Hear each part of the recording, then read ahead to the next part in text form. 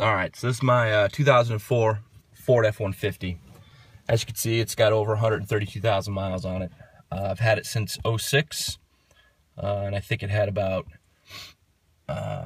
probably like 28,000 miles on it when I bought it. So the only problem that I've had with this truck are the coil packs, or whatever you want to call them on this thing. It's got the coil on plug design, and it's a complete shit design. It really is. At one point I thought my transmission was going, because it was just really weird. It didn't feel like it was misfiring. It didn't throw codes. It's the thing you have to understand about, I mean, I don't know if all cars are the same way, but with this truck, it has to misfire so many times in a short amount of time for it to actually throw a code. So it could be misfiring like a son of a gun and not actually throw a code. So yesterday, and it's been bucking for a while, but it hasn't been that bad, and I've been putting it off because it just pisses me off because I've replaced so many of the packs, especially on cylinder number 1, or actually cylinder number 4. I mean, I've replaced so many, it's insane. So yesterday it was really bad. I limped over and I went to the auto parts store to get another one. And we'll talk about these in a second, but we're gonna see if it's still doing it. Oh yeah, I don't know if you'll be able to tell with the vibration, but let me try and put it on my steering wheel. I mean, it's really shaking. But as you can see, it's not throwing a code. So now I didn't clear anything. Oh. So it was cylinder number 3. All right, it's still cylinder number 3 is what it was. I recommend anybody get these. If you have OBD2, you need to get one. This is just the Edge tuner. It comes with 3 can tunes. But it's great for diagnostics. I don't have to take it anywhere and have them plug in the scanner, blah, blah, blah, blah, blah. So, yeah, it's still shaking pretty good. Not as bad as yesterday. But since I bought it, I'm going to replace it. And as you can see, I mean, the RPMs aren't moving. It's just shaking. I know it. There it goes. And we'll make sure it's the same code. And I guarantee it is. Yep. So it hasn't thrown a new code. It's the same code, cylinder 3 misfire.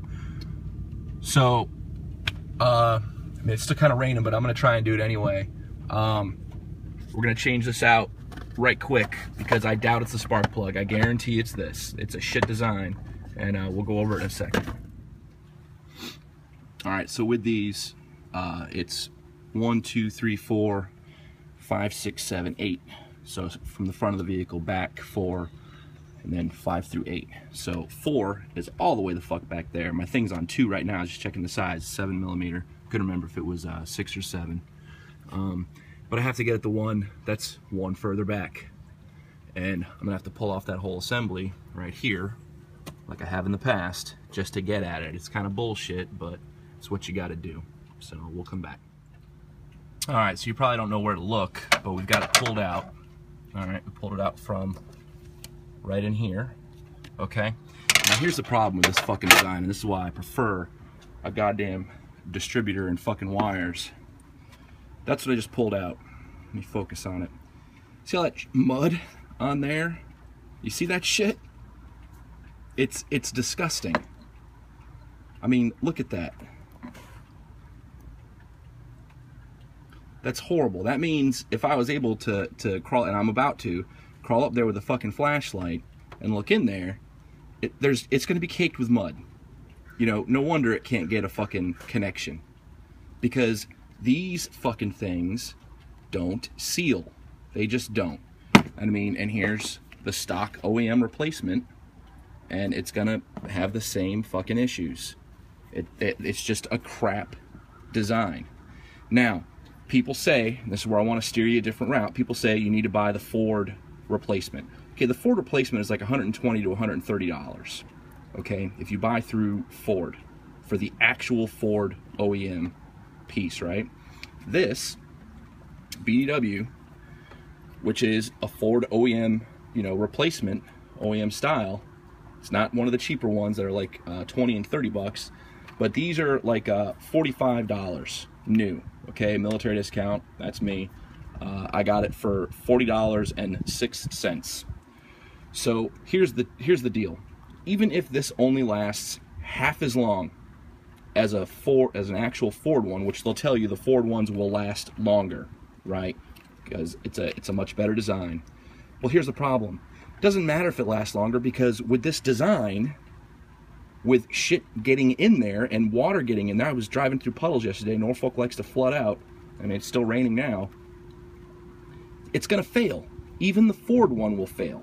So you're gonna replace it. So even if this $40 part only lasts half as long as the Ford one, I'm still saving money, because then it's only $80 instead of $120, and I've gone through 2 of them instead of 1. So what a shit design.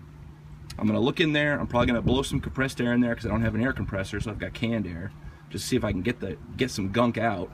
Guarantee there's gonna be shit in there before I pop this new one on, and then we'll pick up from there.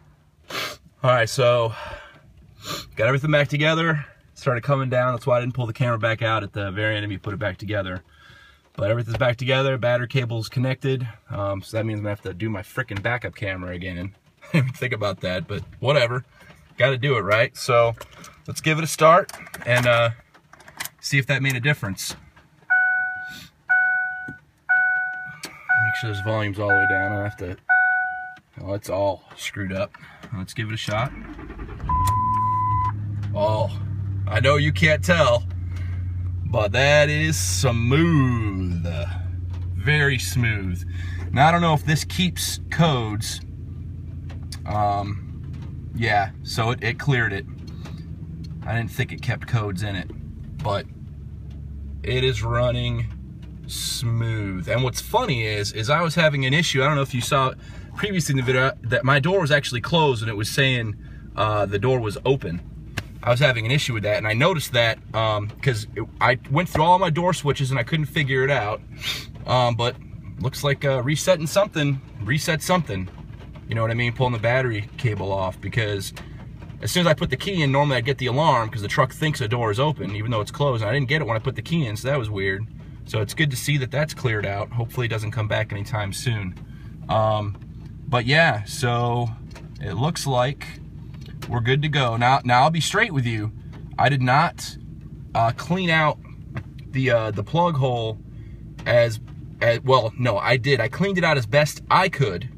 But not very well, because I don't have an actual air compressor here, and when you turn those cans of air on their side, because I didn't buy one of the expensive ones, when you turn it on its side, it starts, you know, blowing the cold air.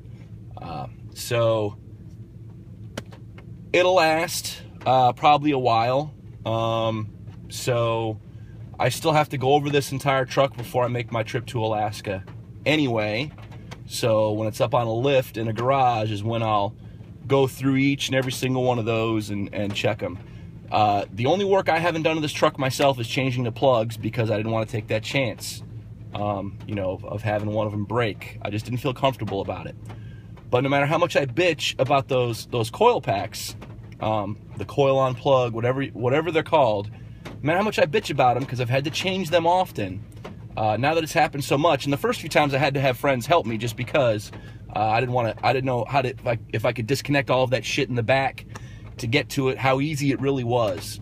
But I mean, literally, this took me, with doing the videos, it took me like 10 minutes. You know what I mean? With pulling the camera out, or the phone out, and taking video, it took me 10 minutes to change out that one coil. So, out of everything, I've never had a problem with this truck. Never. I beat the shit out of this truck. I drive it like a race car half the time. I mean, I have bought more sets of tires for this fucking truck than I remember. I really do. I beat the shit out of it. So to have that be the only thing, I'm just fine with that. Transmission's fine. I've only changed the tranny fluid and the diff and the transfer. I've only changed those fluids once at about 100,000. Is when I went through and I overhauled everything. I've changed the brakes on this truck twice. I have to do it again here pretty soon. Again, because I drive like a crazy man. So I'm telling you, all in all, very happy with this truck.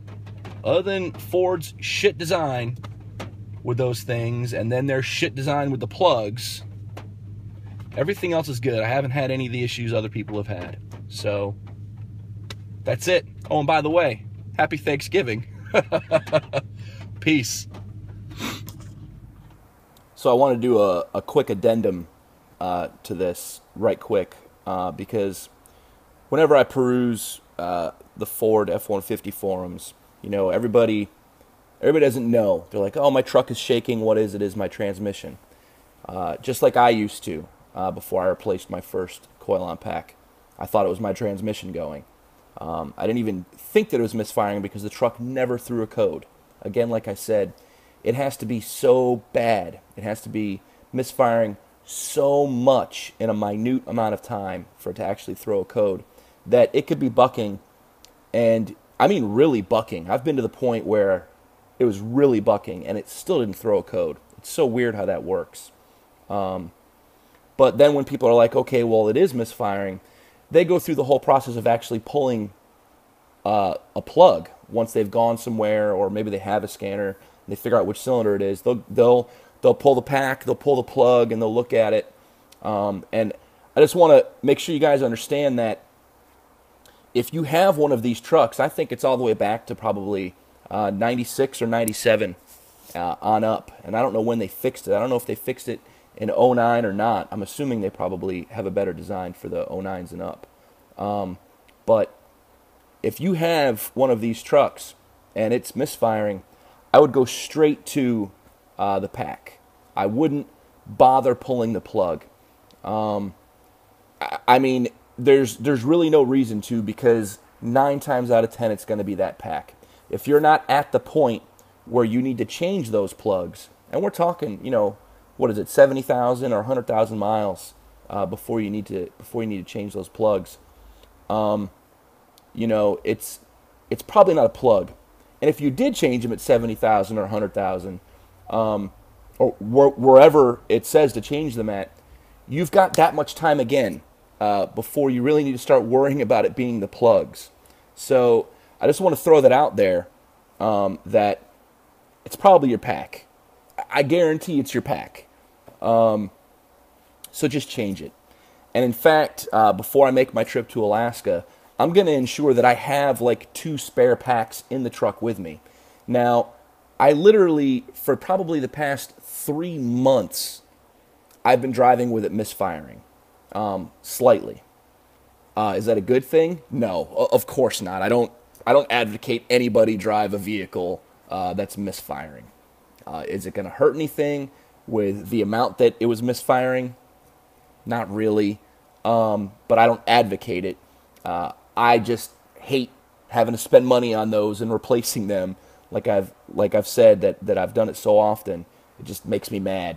So normally I wait till it's really bad and then I replace it, just to try and get that much more use out of that same pack.